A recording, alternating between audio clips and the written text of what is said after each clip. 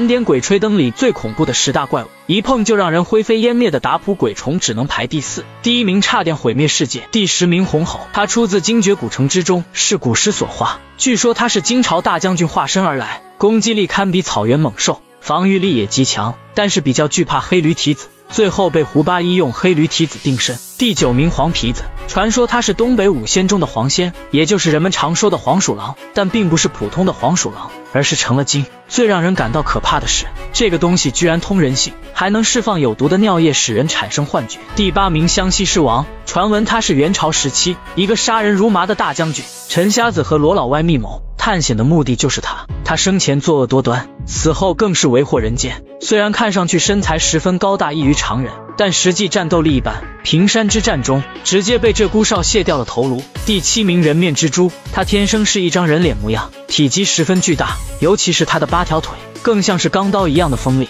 它的毒液进入你的身体后，能迅速将你的皮肉融化掉。摸金校尉铁算盘就是死在了他手上。第6名6翅蜈蚣，也是陈瞎子在探险平山古墓时遇到的，但实力远远强于湘西狮王。他背上长了3对透明的翅膀，连陆禽鸡都不是他的对手，最后被实力暴走的鹧鸪哨活活耗死。第5名或是不死虫，胡八一在进入献王墓时遇到的，是一种网状生物，体内分泌物可以形成坚硬的外壳，只要留下一部分神经网，它就可以重生，可以说拥有着不死之身，最后被肉之洞所吞没。第4名达普鬼虫，它是一种比较奇怪的透明条虫，能够发出一种蓝色的火焰，只要人接触到这个地方，就会被瞬间烧成灰烬。虽然看起来不是很吓人，但是数量非常多，实力极其恐怖。第3名尸香魔芋，来自精绝女王的墓中，它的色彩极其鲜艳，具有极强的攻击力和生命力，能够使人产生幻觉，就连戴上防毒面具都无法阻挡，能力非常的变态，几乎是毫无弱点。第2名九死精灵甲，